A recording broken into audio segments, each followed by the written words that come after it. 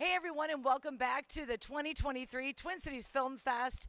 I'm Tiffany Norton, one of your red carpet hosts. Thanks for, tuning in, joining us.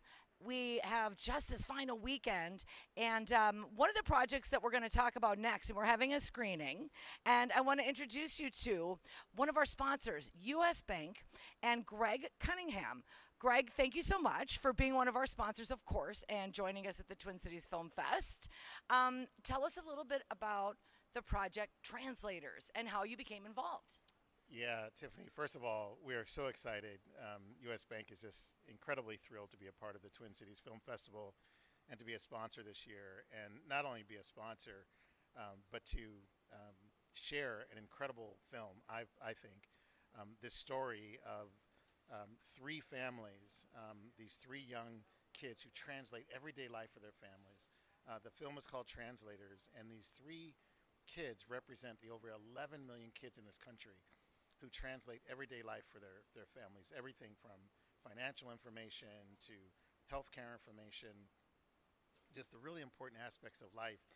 And this story was really a brainchild that came to us by listening to community and listening to our bankers who were helping customers on a daily basis. And they would notice oftentimes that there was a little voice in the background translating for the adult what our bankers were saying.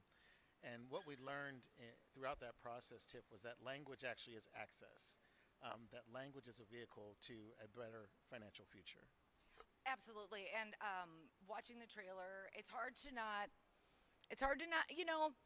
it's something we take for granted, right? The ability that we can just understand how our own systems work, right? Yeah. And I have seen it. I've actually worked in banking, fun fact.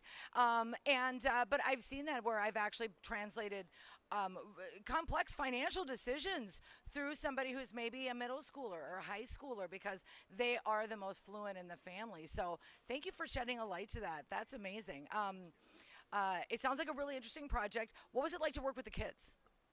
They were amazing. So the three kids are Denzel, who was 11 when we started filming, Hottie, who was 13, and Virginia, who was 16 at the time.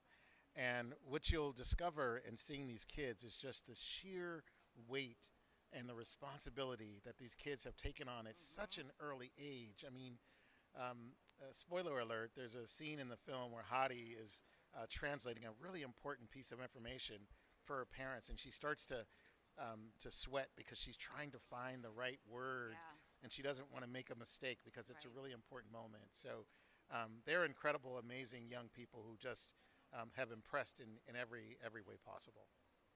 Well, again, this is such a great subject. I'm glad that there are champions like you to bring these stories to light. Okay, so a little bit more of a fun question. Yeah. Okay, I prepped you for this. You did, and I still don't think I have a good answer. Well, I can come up with answers for you if you really want me to. But I like, if someone was going to make a movie of your life, and you could cast it, who would you like to play you? Who could really bring it? It doesn't have to be looks necessarily. Yeah. It could just be. All right, I got it. Okay. I got it. Okay. It's a young Lawrence Fishburne. Fantastic answer. Young Lawrence Fishburne. Yes. There it is. And I have to tell this really brief story. Please. I'm on my honeymoon, and I walk into the gift shop with my new bride at the time. We're at our honeymoon in wherever we were, Antigua, and this woman comes up to me and says, "Oh my God, we thought you had left. I'm so proud to meet you. Can you sign my autograph?" And I'm like, "An autograph? What are you talking about?" And she's like, "Aren't you Denzel Washington?" I'm like, "I'm not Denzel." She's like, "But he was just here. He was literally staying in the same hotel as us during that time." So that happened. My wife will know. She still rolls her eyes every time I tell that story. But did you give her the autograph?